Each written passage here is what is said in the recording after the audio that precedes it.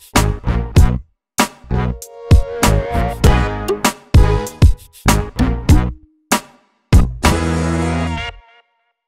there, welcome to Big V TV. Great to have you with us, state champ women, and some interesting results from the weekend, Nicole. Some very interesting results. Let's get stuck straight into it. McKinnon have copped another flogging.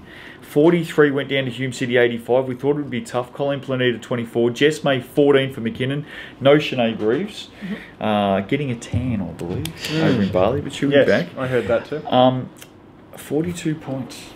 It's another heavy loss, isn't it? It is a heavy loss, but I think when you asked me to tip my 4 last week, I still had Hume sitting at the top of the tree, and I still think that that's where they belong. Import to come in for Hume City, by the way, still, I think, this week. Yeah. Oh, sorry, not for Hume, for McKinnon. Oh. Just scared everyone, didn't I? So that's a rumour that's been made true now, because last week you had no idea. No, there is an import coming in for McKinnon. I checked that out. Great. And it'll help, but they've got a bit of work to do at the moment, haven't they?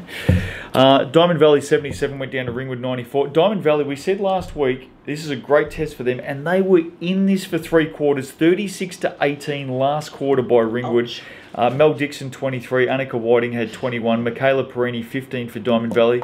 The Eagles, they had landed for 3 quarters, but unfortunately it was the Hawks that took off in the last quarter. We had the same problem the week before.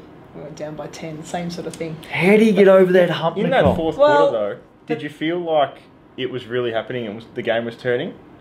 Because in our game? Yeah, because I was at the Diamond Valley game and it still felt like it was 3 or 4 points. You looked up the scoreboard and it was double digits. That's the thing with them. They can, and I said that the imports need to settle in. They're settling in. Yeah.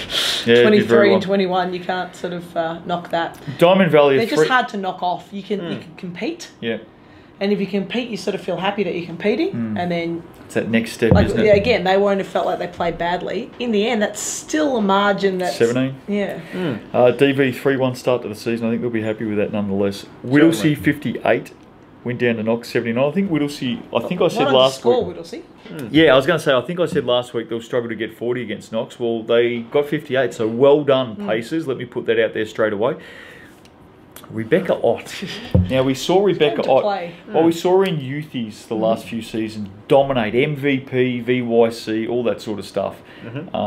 She had 27 points, 11 rebounds at state champ women's level. I think that's a really good sign. That's a fantastic sign. I think that's the challenge for Whittlesea across the season. And coming up to that level is you probably don't need to have defensive stoppers to do those jobs as much outside of state champ, but every team's going to have a Rebecca Ott or a Melissa Dixon, Annika Whiting. I'm concerned for Whittlesea, having been in that position myself, to how they stop those sorts of players at this point. Are we still hearing import for Whittlesea coming, Steve? Are we still hearing that? Has she arrived? Oh, I'm asking you the question. You're the man with the pulse. Not really. I was going to touch on Knox a little bit, but that's great to find Rebecca Ott knowing she can score the ball, because there's going to be times where opposition teams are going to put points on and you can't just sort of grind out every game. So it's great to have a couple of scorers that you can go to and find some quick points. It's a good point, Steve. It's a good point. Bulleen 77 defeated Melbourne 68. 25-13 last quarter was a good win. Pearson Pierce. Now, we did tell you last week that if Pearson Pierce fire, they're a shot. Pearson Pierce getting the win. They were down 17 or 18 in the second quarter, Bulleen. Sorry, how much? I can't remember. It was 17 or 18, something around that mark, and they just chipped away and chipped away. Melbourne and then by that much? Yep. And then, big fight back at home for the Boomers. Senior Pierce had 22, that's Lauren, and Baby Pierce, that's Emma, had 18. So 40 points between them. Nice. Kiki Alafatuli had 13 points for Melbourne. Kiki. What a great name. It is a very good name. Kiki. I like that. Warrandyte 53 went down to Southern Peninsula 84. No Nicole Romeo. Only 8 players are suiting up for Warrandyte. Down a couple. Always tough. Meg Dargan leading the way as usual with 16. Brittany Cartner had 17 for Southern Peninsula, and Caitlin Melito had 16. Down by 31, but can I just say this, an admirable loss, because I know that you were... You can have those. Well, you were missing some players. Yeah, look, we were, and I think if it would have been, for me, a margin that said 20-something or even close to the 20 mark, it probably showed more of our effort. I didn't like that we ticked over to that 30 plus. Only because I don't think it actually reflected our effort for 3/4 of the game. But when, with the 3 that we had out, 2 were starters. Third one's probably your first rotation. It's pretty tough. But one thing I'll say about my group at the minute is they're putting in working a good hard. effort. They're working really hard. I'm going to come back to Nicole Romeo in just a moment. Melbourne 68 defeated Should Whittlesea. we talk about Southern Pen though for a second? Oh, go for it. You were there. Only because, they're going to be a fantastic side, no doubt about that. I think I said last week I've had them second. That now having seen them, I think we can safely say that that's the case. And I think at the moment, right now, they're far better than Ringwood. They're far better than Diamond Valley. Far better than Ringwood. I think so. Wow. Okay. At the moment. Yep. But it would be great to see their 2 imports, and they'll probably play on those 2 imports for good Ringwood. They're matchup. similar matchups. It's going to be fascinating watching the Peninsula. Well, you said Diamond Valley. They're far better than Diamond Valley. They play each other this week, so we'll have a look at that. I think they are. Melbourne 68 defeated Whittlesea 66, so good competitive game. Kiki Alafatuli had Here she is 14 again. and 13. Kiki, that's Kiki. Had 14 and 13. Trudy Armstead had 15 points for Whittlesea. Melbourne will be happy to get that because It was tight. they went down the night before. Yep, and putting that aside, I was watching live stats of that Whittlesea were up sort of in the late third. They literally, Melbourne sort of tied it up into the last, and then it was 2 points, 2 points, 2 points each way, and they got over the line just. So Whittlesea nearly got their first win at state champ women's level. I was going to say that was Melbourne's first win, so that was a crucial matchup. And I think Whittlesea will get a win somewhere. Let's keep an eye on Kiki. Keep an eye on her. Waverley 75 defeated Eltham 65. Helen Roden 23. Cunningham 17. That's Tegan Cunningham. Kate Oliver, I think, was 0 of 10 and 2 points from the foul line. It's only 2 points for the game. Yeah, it's Had massive. 28 the week before, 2 points for the game. Faith Probst, nice little pickup, Eltham. Yep. Probst, however you want to pronounce it. Faith had 20 points, 10 rebounds, 8 steals. Olivia Bonampelli did not play. No. Again, watched a bit of live stats there. Faith had a great game. Most of that damage was done in the first half. So they were well and truly in it, if not even tied early on. And then it seemed to be in the second half that Helen Roden and Tegan Cunningham sort of flexed the muscles a bit. And Not too many times Kate Oliver's going to go a game without a field goal. no, by the so way. if that's their defensive effort, Eltham on her, that's a great job. And maybe some of their bigs that didn't score a lot of points for Eltham maybe did a defensive job instead. Ladder very, very early. Hume City, Southern Pen, Knox all 2 and zip. Ringwood 3 and zip. Diamond Valley 3 and 1. Waverley 1 and 1. Bulleen 1 and 1. Melbourne 1 and 2. Eltham, Warrandyte, Whittlesea, McKinnon all still looking for their first win. Round 3. You can already see that No doubt. slow gap starting to come in No between doubt. the guys that have won 2 and 3 games, and then it drops off.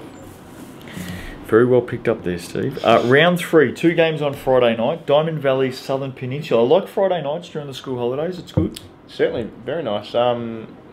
Can't go past Southern Pen, what they're doing lately. I'm going to go Southern Pen. Nicole, I dare say you're going Southern Pen. I am at given this that point, you think yep. DV's I'm not. not near them. I think DV will be big improvers across the season, and they're sitting 3 and 1. So that's, but I don't think their first test was Ringwood.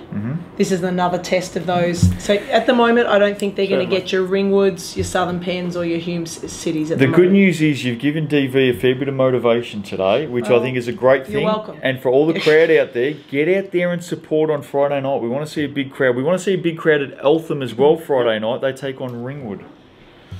I think the Hawks, So Steve. Bontempelli, do we know why she didn't play? No idea. Right. No idea. Because that is a loss. Absolutely. Obviously, it's great that they've got Faith. Hopefully coming she down, comes back in Bonampelli to make a real game of this, but I think Ringwood will win. but I think Ringwood will win too. Yeah, I think Ringwood as well. Saturday games, McKinnon take on Warrandyte. Now, sources, and it's got nothing to do with Nicole, I believe very, very strongly that Nicole Romeo will make her debut this week, Steve. I think she'll be here, ready to roll it. In fact, you know what? Yep. Let's not even speculate. Nicole. I haven't seen her. Yeah, yet. It's not Saturday. true. It's not Saturday either. No, that's true. Yeah, we expect her to play. There you She's go. arrived to the country last night. So welcome, Nicole. I know it's early days, and it's very early, Steve. But I reckon Meg Dargan, Nicole Romeo. Be a very handy duo in Champ Women, wouldn't it? Wow. Well, you're saying now that McKinnon might have their import though, so let's see how that That was goes. the next question I was about to pose. Do you have your sources as the McKinnon import playing this weekend? Got no idea.